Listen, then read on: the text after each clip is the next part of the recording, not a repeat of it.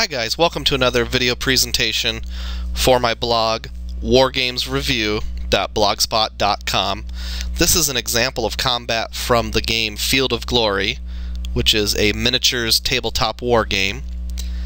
You may have noticed several months ago I put a video on my channel that is a simulated combat where I explained my first game and how it worked. After doing that, I thought it'd be a good idea to review just one individual battle to showcase how the combat mechanism works in Field of Glory. As I've said before, my background is I've played Warhammer Fantasy Battles, and this is the first historical war game I've ever switched to, and the two combat mechanisms are very different. So let's take a moment to review one here today. We're going to do a simulated battle here, and in this simulated battle we have a group of knights on the charge.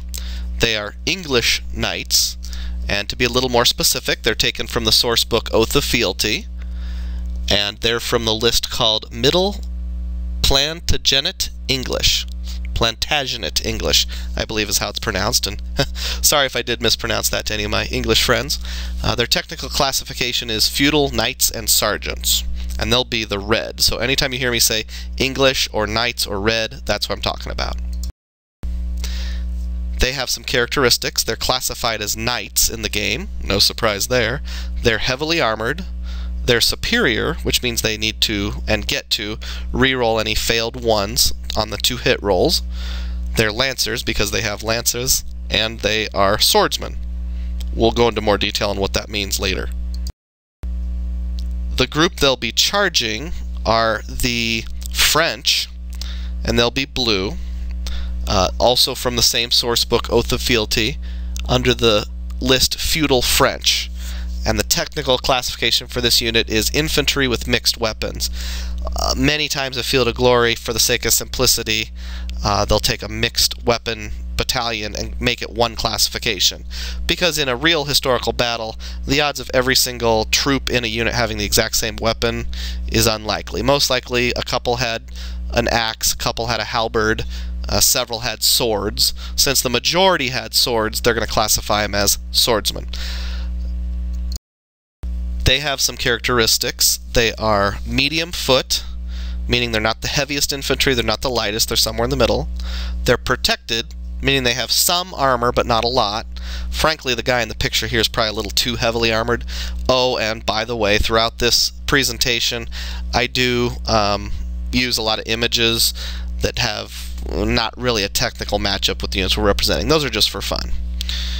They're considered average, which means they do not get to re-roll any 1s or 2s. But on the flip side, they don't have to re-roll successful 6s, which if they were considered poor, they would. So they're just in the middle. And they are also classified as swordsmen. Now the first thing we'll look at is the impact phase.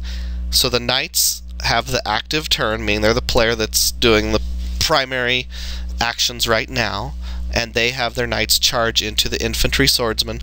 While they could flee, let's just say for the sake of this battle or combat example, they hold.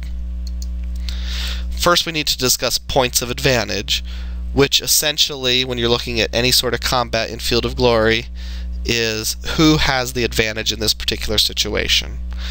In impact, you would assume knights heavily armored with lances would do very well. That's kind of their specialty. Just think historically of the glorious charge of the knights. The English get 1 advantage simply for being classified as a knightly lance. Yes, they're knights, yes, they have lances, and it is in the impact phase. That's 1 point of advantage there. The English have another point of advantage when mounted troops charge medium or light foot troops. There are some exceptions, but in this particular case that is a point of advantage. So that's a net double advantage for the English, which the game represents as a double plus sign. Note that you can never have more than a double advantage, so even if there were 3 points of advantage, you would still only utilize 2 at most. Now in the impact phase, there's 2 dice per base in standard contact.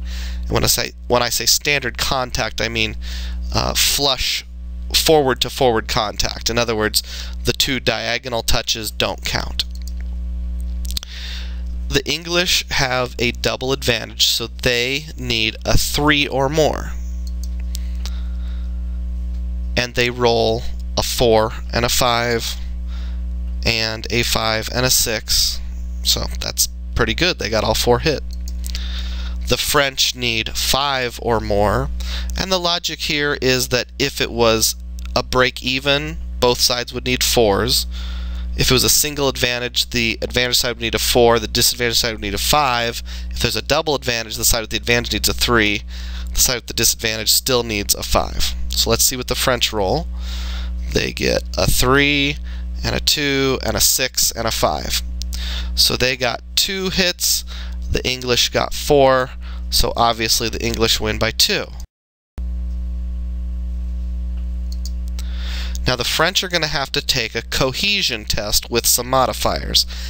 A cohesion test is, what we think of in Warhammer as a break test. If you lose combat, there's a chance something bad will happen. One of the modifiers is that they took at least 1 hit for every 3 bases in close combat. Obviously they took 4 hits, so really, even if they had had 12 bases, that still would have applied. In this case they had 8, so that does apply. They also get a -1, or that is 1 bad modifier, for having at least 2 more hits received than inflicted. And you'll see these two come up a lot in this. They also have 1 negative modifier from a section of the rules that says any one of. In other words, there's going to be 4 or 5 things listed. If any of them apply, there's 1 more modifier, but not cumulative. One of the things in that category is any troop losing impact combat versus lancers. Again, all these things just kind of make sense. Historically speaking, if you lost in an impact, if you were charged by knights and you had a fairly bad showing, that's a bad thing, so that's a modifier. Total modifiers, -3. And I'll explain in the next slide what that means. Now, normally you need a 7 or more to pass your cohesion test, but those modifiers are going to come into play and make that roll 3 worse than it normally is. In other words, in this case, the French need a 10 or more to pass, which, statistically speaking, isn't that likely, because on 2d6 they'll have to roll 10, 11, or 12. In this case, they roll exactly 10, so they do pass. Good news there for the French.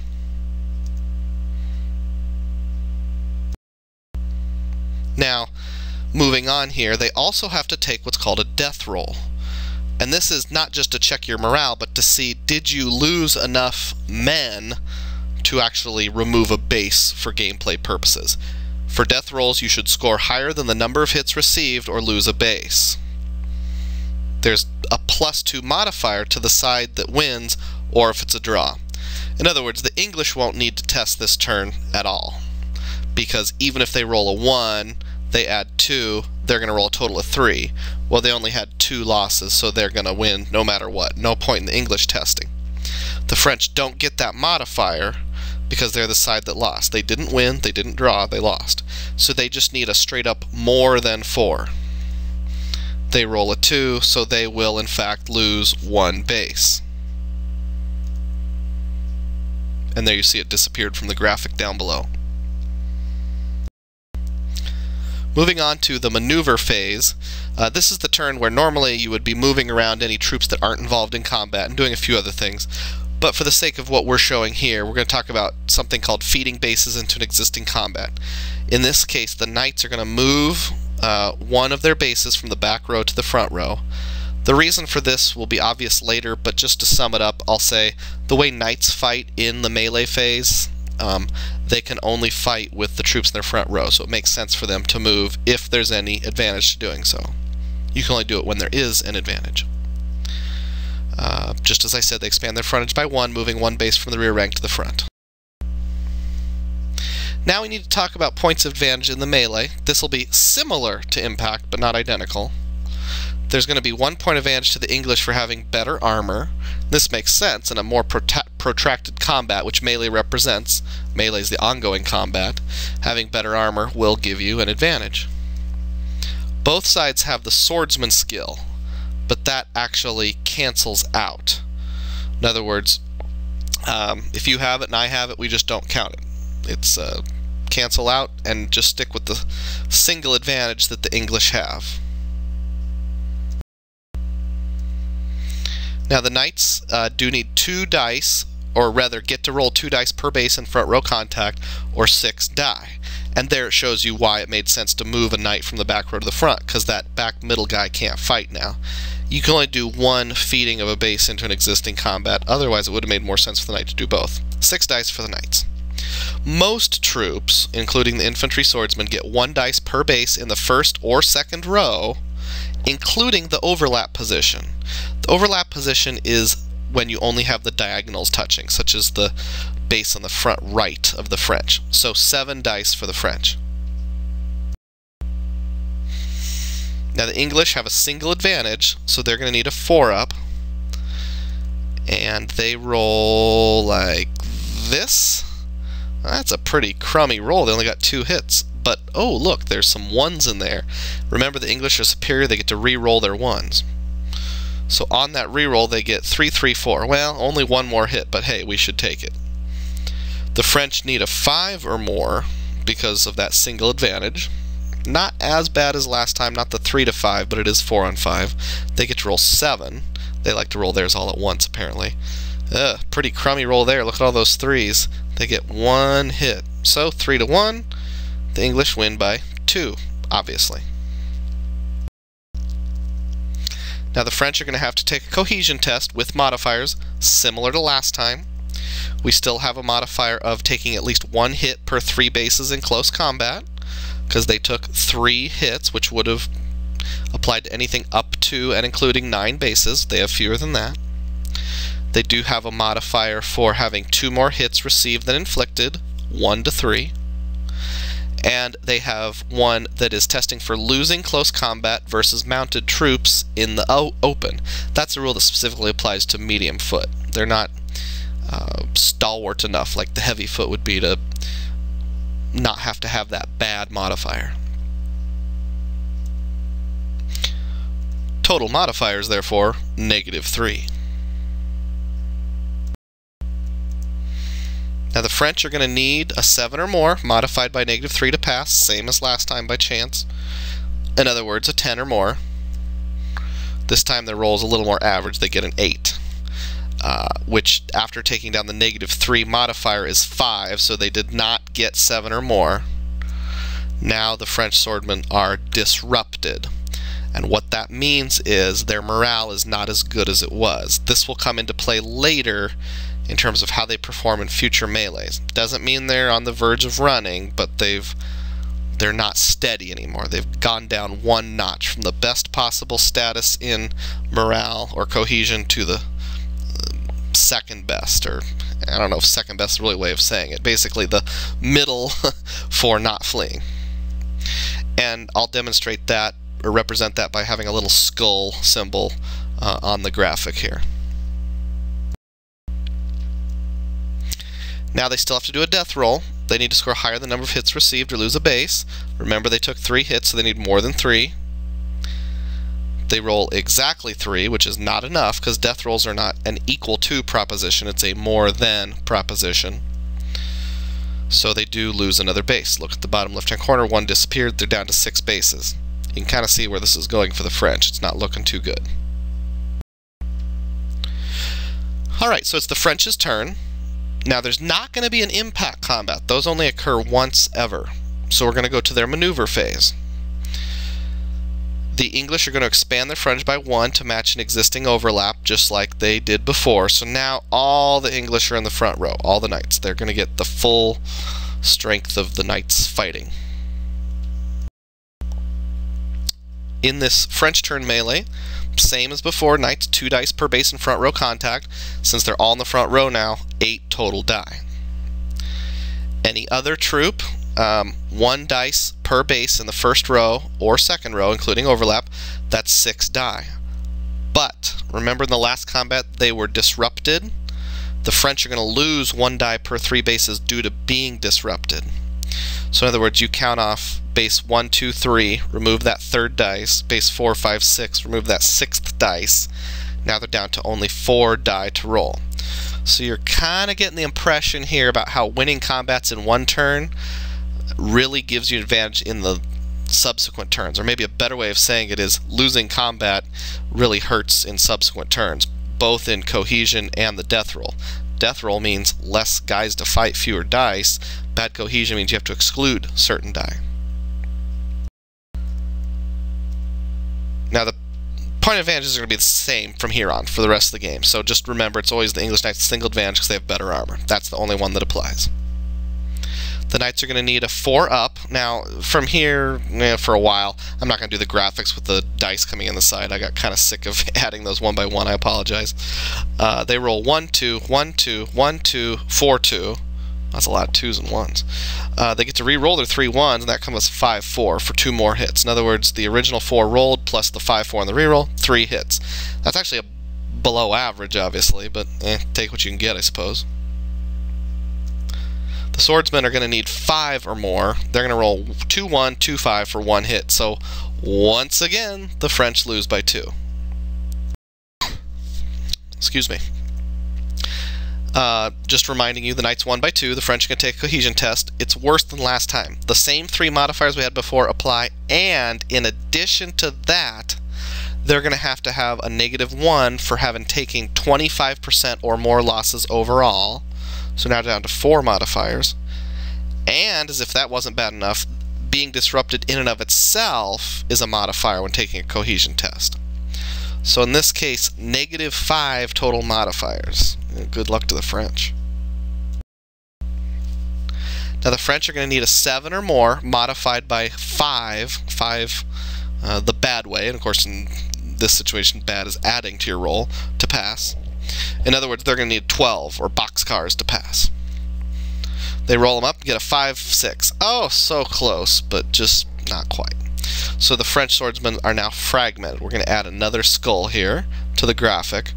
And what that means is this is the lowest ranking you can get and still be in combat, not being forced to flee. So they are in bad shape. I don't know if you've ever played the game Medieval Total War or Medieval 2 Total War on your computer, but you know, if you have guys fighting and you'll hover over them while they're fighting, sometimes it'll say something like they're excited because they're winning, or they're on the verge of crushing their opponents. But if you're losing, it'll say the tide is turning against them, or you know, about to flee because they're losing badly and their morale is dropping. Well, that's kind of what fragmented is. And there's a picture showing the Knights are really starting to whoop up there just for fun. Now the French still need to take a death roll. They need more than 3 to pass. They roll 4 in this particular turn, so no base lost this turn. Well, at the very least, even though they're fragmented, they didn't have to lose any more men. Alright, now back to the English active turn. No impact. Really nothing to do in maneuver, so we're going to go straight to melee. The Knights are the same as before, 8 dice. The French get 1 dice per base, both rows, but now they lose 1 dice per 2 bases instead of 1 per 3 due to being fragmented. So essentially, when you're fragmented, you're down to half your bases, so they're only going to get 3. Now the points of advantage are exactly the same, English with a single advantage. The Knights are going to need a 4-up. They roll 6, 5, 6, 1, 3, 6, 5, 2. That re-roll comes up to 3, so no more hits, but better this time. 5 hits. The swordsmen are going to need a 5-up and roll 4, 3, 6, 1 hit. Things are not looking good for the French. The Knights won by 4 this time. Alright, we got to look at the cohesion test. It's worse than last time. We had 5 modifiers last time, but on this test, they're fragmented, not just disrupted. That's a -2, whereas a disrupted was only a -1. Now, it's not cumulative, use the worst of the two. So instead of -5, which included the disrupted, they're fragmented, which is -2, so it's going to be total modifiers of -6. Now the French are going to need a 7 or more modified by -6 to pass. In other words, they're going to need a 13 or more on a 2d6 roll to pass, which of course is impossible to do. Oh, hey, looky there. That's my little attempt at wargame humor. Feel free to groan. The French, of course, are broken. So we're going to add a little skull down there to show that they're broken. Now you're probably thinking if you're broken, you run away, and that's true, but we still have to do the death rolls before the potential fleeing begins. The French took 5 hits, so they're going to need more than 5. They roll a 1. Sorry about that, cut it off there. They did lose a base, as you can see in the graphic. They're down to 3 of their original 8 being deceased. Alright, so we're on the initial route move now, and the first thing we need to describe is how the variable move distance works. Essentially, first we'll talk about the normal move. Swordsmen are medium foot. Normally they would move 4. What variable move distance means is that can be increased or decreased on a flee or pursue based on a roll of a 1d6. If you roll a 3 or a 4, you move just like normal. If you roll a 2, you move 1 inch less than normal. If you roll a 1, you move 2 inches less than normal. If you roll a 5, you roll 1 inch more than normal. And if you roll a 6, you move 2 inches more than normal. So 3 and 4 are normal. 1 periphery outside that, in other words 2 and 5 are a little more or a little less. A 1 or a 6 is a lot more or a lot less, just to demonstrate the unpredictable nature of fleeing, so on and so forth. The swordsmen roll a 4. So that's a normal move. Their flee will be 4 inches. Just repeating what we had last time, the swordsmen fleeing 4. The knights are classified as knights. Big surprise. So they normally move 4 as well. And some people have said, really? Knight's the same as a guy on foot, a medium infantryman? Well, in this game, yes. The thought process there is they're cumbered down with lots of armor. There's probably barding on the horse. They don't really move that quickly over open terrain. Maybe at the last few seconds of the charge they really pick up pace, but in terms of actual giving chase, they're slow to get started. Whatever, that's the rule. So we'll roll with it, of course. They roll a 2. Now that reduces your normal move by 1, so the swordsman will pursue 3. In other words, the French are going to get away this turn. So get rid of that graphic, and that's what it's going to look like after the fleeing. They should end up exactly 1 inch apart. Now, we've seen the full example of combat, and we're not really going to talk anymore about subsequent actions in terms of a diagram or anything, but there's a couple ways this game could go, as we got a beautiful Templar charge here showing the victorious knights about to pursue their French foe who are retreating the field. The English could decide in their next turn to charge them while they're fleeing. If they are able to make contact and you contact a broken troop, they don't automatically die, but they do automatically lose a base. In that example, the French would be down to 4 bases. They would be auto-broken. In other words, depending on the quality of the troop, every troop can only sustain so many losses before they're auto-broken. In other words, they just are removed from the field of play because they're so scattered they can't possibly reorganize as a battalion. In the case of the troops we had here, if they lost 40% or more, so they only had to lose 1 more base, they would have been auto-broken. On the other hand, the French could possibly rally, but you would have to bring a commander over to make base-to-base contact with them, do some rolling, and score well enough that they start climbing back up that ladder. They'd go from broken to fragmented, fragmented, disrupted, hopefully disrupted back to steady. If you can get them at least to fragmented, they'll stay on the table. That's not all that likely because there's going to be modifiers in play, and we'll save that for another discussion. I think probably the thing that would be most likely is that the English knights would turn their attention somewhere else in the field, because most likely, eventually, those French swordsmen are going to run off the field anyway.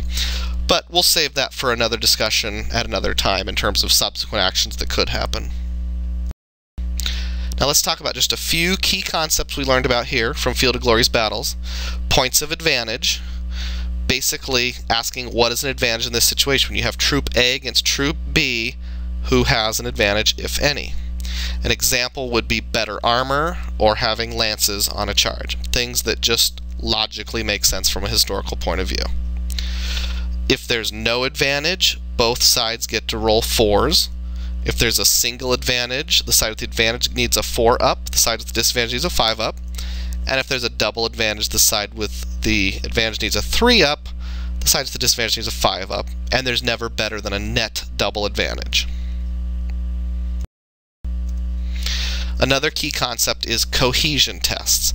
Certain things make you more likely to become disrupted, fragmented, or broken when you lose combat. For example, if you take 2 more hits received than inflicted, that's a -1 modifier, which makes your dice roll have to be higher, less likely to succeed. Generally, you need a 7 or more on 2d6 to pass with the modifiers. You only test when losing combat. There's a few other times in the game where you test as well, but for the sake of what we learned today, you only test when losing combat. The winner does not have to take a cohesion test. We also learned about battle group deterioration, and that's just the official way of saying falling down the cohesion ladder, going from steady to disrupted, disrupted to fragmented, fragmented to broken, so on and so forth. You start as steady, which is normal. If you're disrupted, when you're fighting in your next close combat, you lose 1 dice per 3 bases. If you're fragmented in your next close combat, you'll lose 1 dice per 2 bases. And if you're broken, you must flee if you're not already auto-broken by then. I put etc. because it's a little more complicated than that, but we didn't get into it in today's lesson. And then the final concept we'll think about is death rolls. You have to roll higher than the number of hits received or lose a base, so obviously the winner wants to do as much hitting as possible. You always get to add 2 to your death roll if you won or drew combat. In the example that we had, the English never took more than 2 hits from the French, so they never realistically had to take a death roll. The effects of these things become cumulative, and by these things I mean the last 3 things we talked about. The cohesion tests, the battle group deterioration, and the death rolls. So the main thing to take away from that is don't lose combats. We saw the whole idea that's presented in Field of Glory is essentially, you know, when you lose your first combat, not that big of a deal, but the second one's worse, the next one's even worse, and it's sort of like a ball rolling downhill. Frankly, I think it probably represents the historical concept of combat better than the, you know, for every guy you lose, pluck 1 guy off a base, and, you know, eventually you might flee whether you lost 1 guy or half your guys. It's a little more consistent and a little more historical. So that's all we had for today. Please leave your comments in the comments section of my blog or on YouTube. Like I said, I'm kind of a rookie. You know, sort of like when you're teaching piano lessons, you only have to be 1 lesson ahead of the kid. So I'm just sharing what I know. If I made a mistake, please let me know. And if you like the video, hit like or just make a comment so that I know there's people out there watching. Thanks a lot. Stay posted.